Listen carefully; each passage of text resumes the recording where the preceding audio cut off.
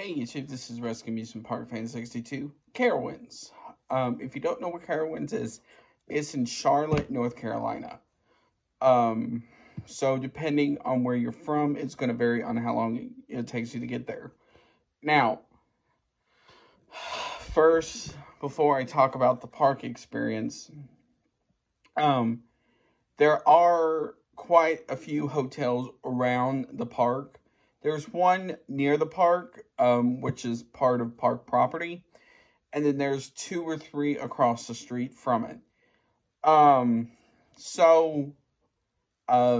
They're around the cheaper hotels. So, there's that. Now, Carowinds Park experience. It's around, I think, $20 or $25 to park. Now, please note this. They have gone cashless for this year. They started that in August of last year. So, they accept credit cards, debit cards, Apple Pay, Android Pay, or Samsung Pay. But if you're like me and still use cash, what you can do actually is,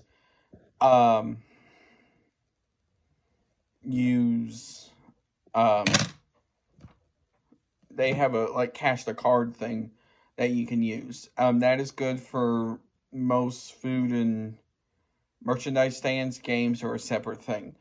Now, rides. Now, they have a good selection of rides.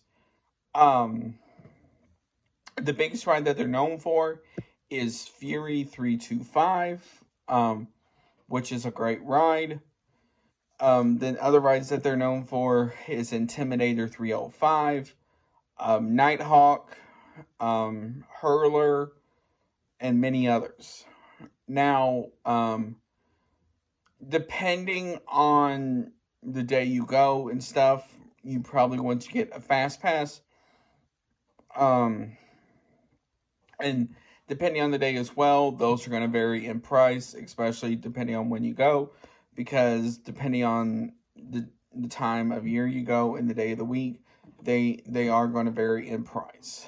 I will put roughly what they're going for right now, and I'll put it down below. Now, please note this for certain attractions. I think Intimidator 305, Fury 325, and a few others, you will need a locker.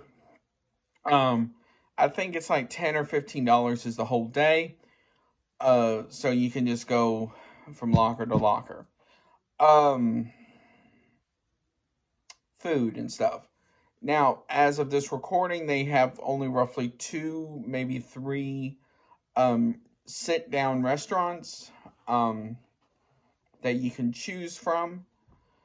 And those are Harmony Hall, right in the front near Intimidator.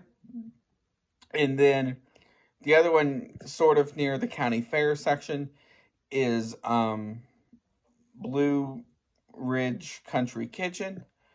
Harmony Hall is sort of like a food court style place where you can get stuff like burgers, pizza, barbecue, chicken tenders, stuff like that.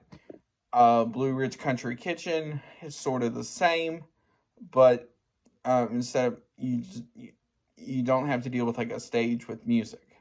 It's basically the only difference. Now, Blue Ridge is more in the line of like pizza, chicken tenders, burgers, breadsticks, I believe, and a few other things like that. Now, all the other stands they have in the park, they do have a Subway, I believe. They do have a Chick-fil-A. They do have a Panda Express. I'm probably missing one in there, but those are mostly the type where you go in like a small building, you get your food, you go out and you sit on like a table or something. So there's that. Now, as far as like Um, Food and drink plans, those will vary depending on what you will need or what you order. Now they do sell Dippin' Dots um, around the park. Those vary in price. Those will vary by day, depending on what stand is open.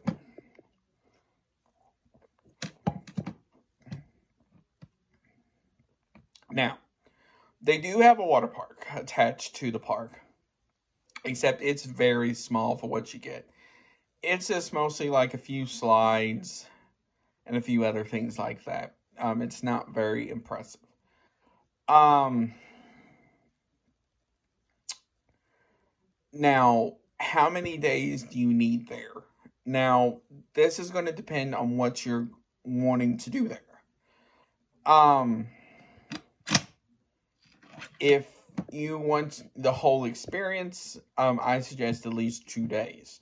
If you're going to go just for certain rides only and then leave, I say half a day to a day. So it just depends on how long you need. Now, any tips? Uh, First, wear your walking shoes because some parts do get decently hilly.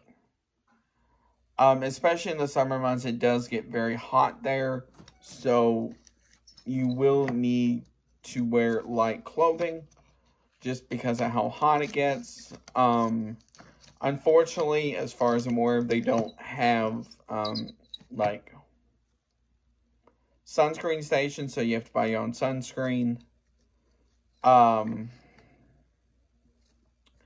other than that, if you have anything that I missed, put in the comments below.